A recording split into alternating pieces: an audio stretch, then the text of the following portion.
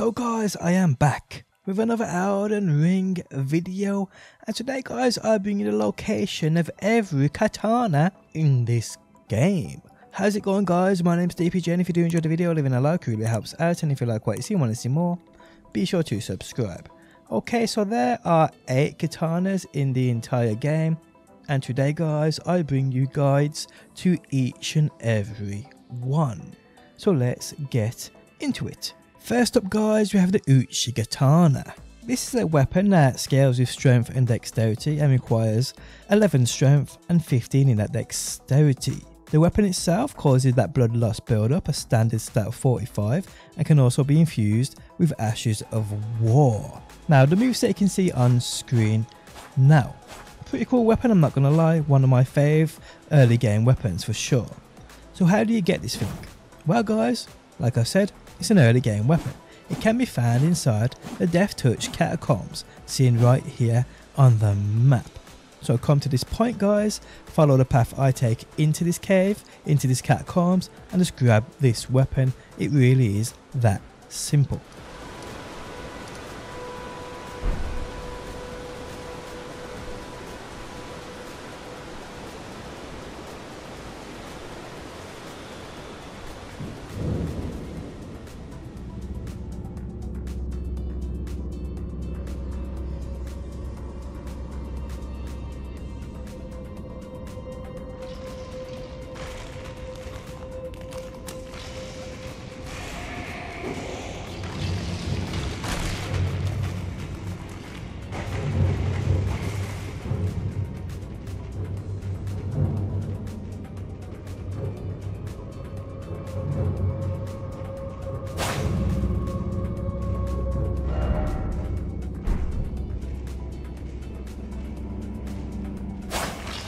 Next up people, we have the Nagakiba. I hope I'm pronouncing that right, I probably ain't. This weapon also scales with strength and dexterity. It requires 18 strength and 22 in that dexterity. This is also a weapon that causes that blood loss build up, standard stat of 45, and can also be infused with Ashes of War. The moveset you're seeing on screen now. So where do you actually get this weapon? Now I won't lie to you, I progressed way past the questline in getting this thing initially, but I went back to the first point in which you'll meet this NPC, Bloody Finger Hunter Yura, to the north of the Murk Water Cave, as you can see on screen now. Now Bloody Finger Hunter Yura does have a questline which is started at the second church of Mauka, allowing you to also go on and obtain the Eleonora's Pole Blade, as well as the Purifying Crystal Tear. The second church of America can be seen on the screen right here guys. Now if you've progressed too far like I did, the weapon can be found at one of the prior locations you would have met Yura. They are Yura's camp northeast of the seaside ruin site of Grace, seen on screen right here.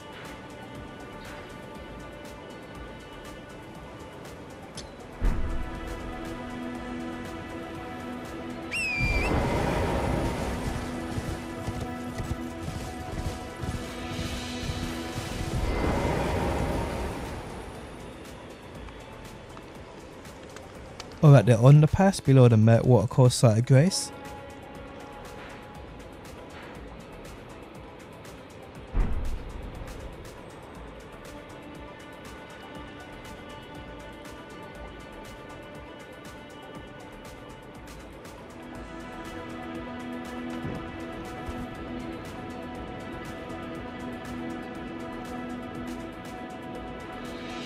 Or on the edge of the bridge a little away from the main Academy gate side of Grace.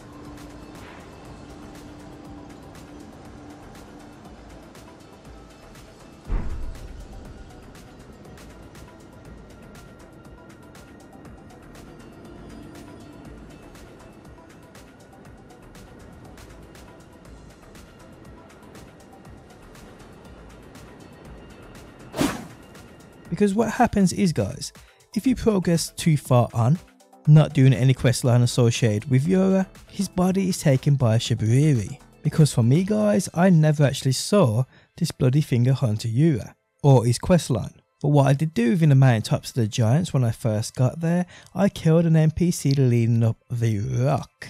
Ronin aka Shibariri. Upon me killing him, I got the Ronin armor set, which is pretty cool. This for me, as far as I'm aware, initiated the process of me having this katana in the spot you saw me pick it up from. So there are a few different ways in how you can get this weapon.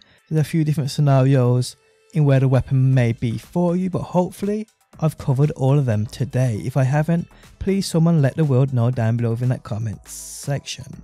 Okay, so next up guys, we have the Serpentbone Blade Katana. One of my favourites, if I'm honest with you. So this is a weapon that scales with strength and dexterity, required 11 strength and 22 in that dexterity. It offers that poison build up with its weapon skill called Double Slash, and you can see its moveset on screen now. So this weapon is actually a reward for completing the second letter quest in Volcano Manor from the NPC Tanith, as you can see right here on the map. When you come here guys and meet this NPC, she gives you a couple of letters for you to go out and kill certain NPCs you have to summon. Upon you killing the second NPC, showcase you within the second letter, upon returning to Tanith, she will reward you the Serpentbone Blade Katana, and it really is that simple guys. Next up guys, we have the Meteoric Aura Blade. This one scales with strength, dexterity and intellect. Required stats are 15 strength, 14 in dexterity and 18 in that intellect. Now this weapon causes a blood loss build up, standard stat of 50, and its weapon skill is Gravitas. So this is a weapon you can simply run and grab. It's located within a ruins, more precisely the Khalid Waypoint ruins, seen right here on the map. So go to any grace point in this area guys, use the one I've used as you're seeing on screen now, and follow the path I take down into these ruins guys. You can run through the enemies or take them out. You'll have to open a door. Within the door will be a chest, within the chest will be this katana, and it really is that simple people.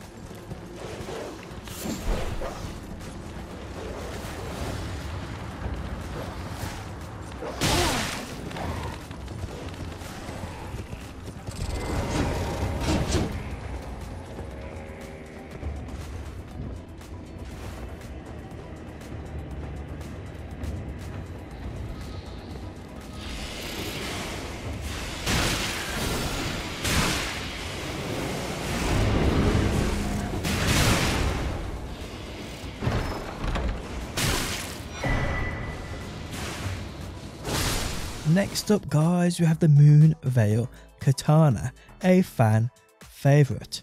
So this is a weapon that scales with strength, dexterity and intellect. Required stats are 12 in strength, 18 in dexterity and 23 in that intellect. This weapon causes a blood loss build up, standard stat of 50. Now the weapon's skill is Transient Moonlight, where you basically hold the weapon at your hip, follow up with either a normal or strong attack, granting 2 amazing and very potent attacks, firing off waves of light. Pretty cool. So where is this weapon obtained? So you get this weapon for defeating the magma worm located in the jail tunnel within Khalid, as you can see on screen here. So come here guys, travel your way through, defeat the magma worm, and you'll be rewarded this amazing Moonveil Katana.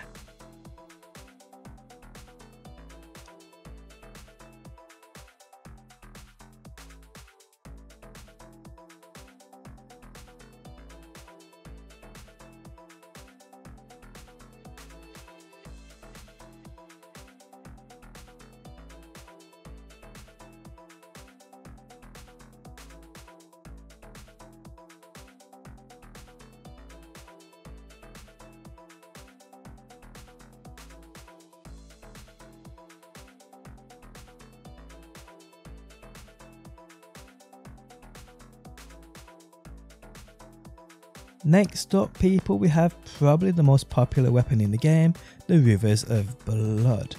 So the Rivers of Blood scales with strength, dexterity and arcane. Attributes required are 12 in strength, 18 in dexterity and 20 in the arcane. This weapon causes a blood loss build up with a standard stat of 52. The weapon skill is Corpse Piler, Absolutely brutal, people, it really is. Okay, so where is this weapon obtained? Well, it's dropped from a NPC that spawns in called Bloody Finger Okina. Now Okina will invade you near the Church of Repose within the mountain tops of the giants, as you can see right here on the map. Now I think it's post 1.3 or 1.04, the patches. If you'd already progressed on and defeated the fire giant and moved on to the dragon temple before you'd actually fought and defeated Bloody Finger Okina at the Church of Repose, he wouldn't actually spawn for you if you went back, but they fixed that, guys, so you can now go here at any time, defeat the Bloody Finger Okina and get this amazing katana. Right now, one of the best weapons in this game.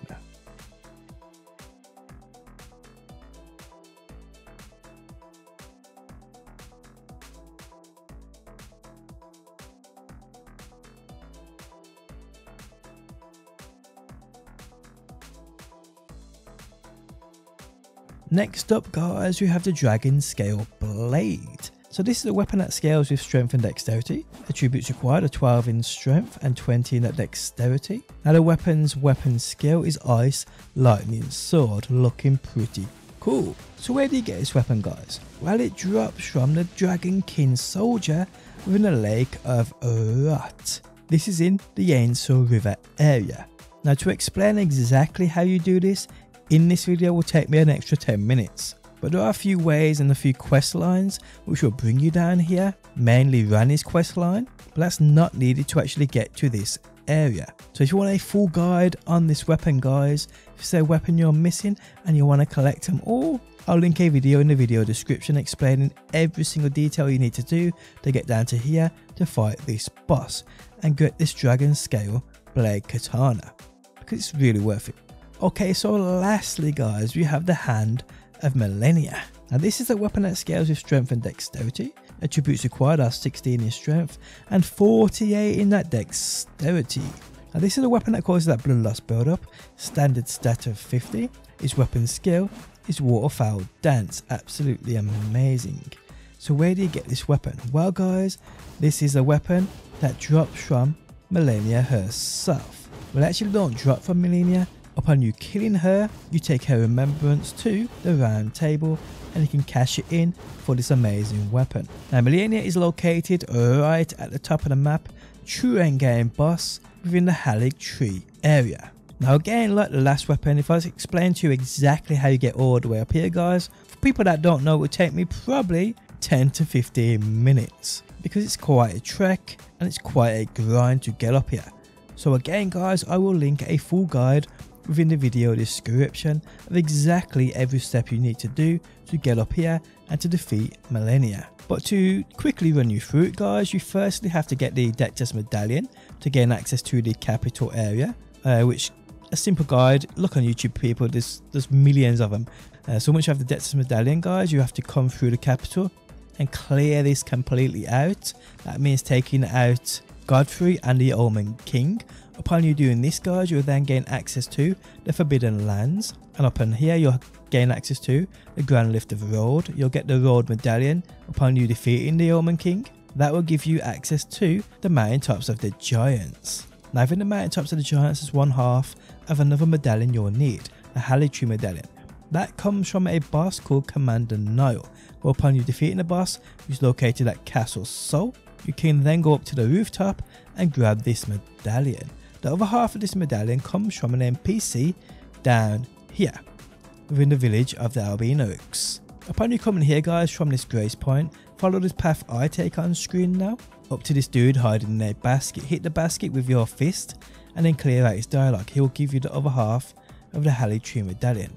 Then, guys, go back to the Grand Lift of Road. Press left or right on your D-pad and access the area of the hidden path to the Halig Tree. From here, guys, you need to travel north to the Ordina Liturgical Town.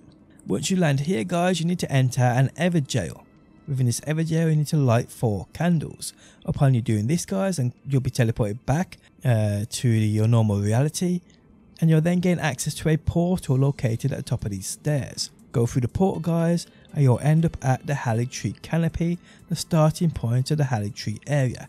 Then, guys, you need to make your way all the way down to Malenia, the goddess of rot. Defeat her, guys, and you'll get the hand of Malenia. It really is that simple. Well, I say it's simple, it really ain't. It's a mission. But there we have it, guys. That is how you get all 8 katanas in Elden Ring. Now, guys, I do plan on bringing you full guides of every different type of weapon in this game. I'm in the process of collecting them all. Once I have all of a certain specific weapon type, I'll bring you a complete guide on said weapon type and how you can get every single weapon in that class. Guys, if you enjoyed the video, leaving a like really helps out. If you like what you see and want to see more Elden Ring, be sure to subscribe, and hopefully, my beautiful people, I will see you on that next one.